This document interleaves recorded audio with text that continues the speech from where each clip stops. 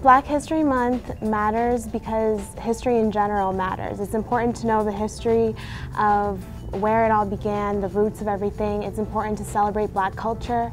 It's important to learn about Black culture. It's important to acknowledge the Black community, and February is a very important month because of this. It's a time that we look back at where we were and how much we've come to now.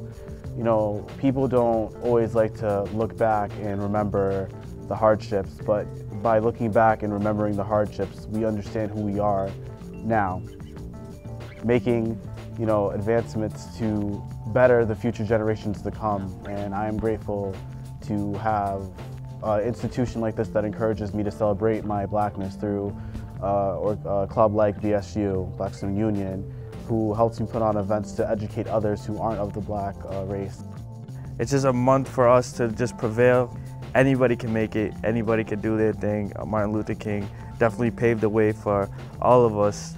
Really show love is love, peace is peace, peace will prevail. My Black is beautiful. My Black is fearless. My Black is educated. My Black is strong. My Black is confident. My Black is natural. My Black is vibrant. My Black is too real. My Black is passionate. My Black is blessed. My Black is phenomenal. My Black is ambitious. Honestly, my Black is gold. My Black is justice. My Black is independent. My Black is resilient. My Black is courageous. My Black is intelligent. My Black is creative. My Black is powerful. My Black is exquisite. My Black is enough. Mituntum ewutumi. Nuensi langu nikisasa. My Black me rend fier et heureux.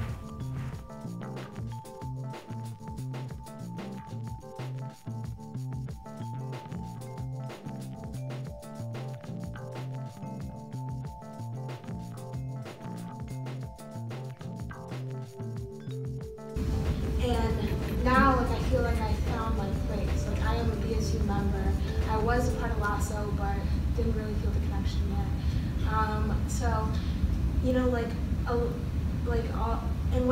so my white friends and my Black friends, like, these two groups of people, they're so different, and I could, like, it's almost as if, it's like they just separate without even, unconsciously. They don't even know that they're doing it.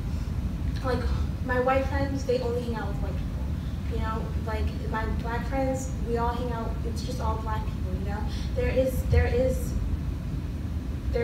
all, like, separated, definitely. And when I look around on campus, all the Latinos are hanging out with Latinos. You know, all the Black people are hanging out with Black people, all the white people are hanging out with white people. It's very rare where I see people actually integrate and actually have different races come together.